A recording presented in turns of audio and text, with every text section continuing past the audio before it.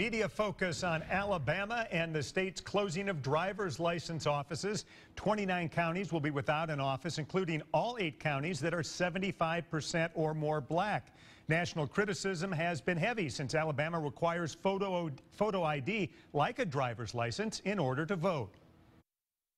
Hope springs eternal, right? That Alabama Republicans did not just deliberately zap the ability to get the most common voter ID in all of the blackest counties in that state, right? Hope springs eternal that it wasn't specifically that racist. MSNBC's Rachel Maddow is the latest in the national media to jump on Alabama's closing of driver's license offices and the implication it could have on voting rights since the state requires photo ID at the polls.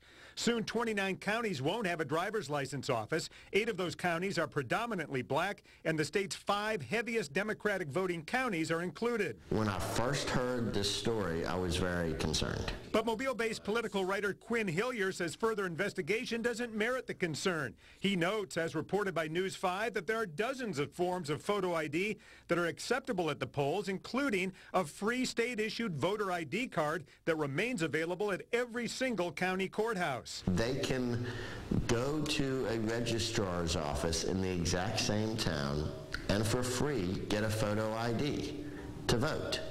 So it does not make it more difficult to vote, period. That hasn't been the conclusion nationally. The Washington Post writing, in counties with the largest black and largely Democratic-leaning bits of the state's population, it's now going to be a lot harder to obtain and maintain the state identification needed to vote. See the issue? This is not a voting issue. Hillier says the issue is sloppy reporting. The national media jumps on that and pays no attention to the actual facts because it fits their storyline so well. And they love to look down their noses at the South in general, at Alabama in particular. Whether Alabama Republicans meant to do this with as much racial specificity as it seems they did, that I cannot say.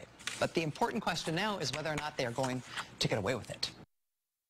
I contacted the writer of the Washington Post article today who said she couldn't comment due to newspaper policy. She did cite, however, numerous studies linking voter ID laws to lower voter turnout.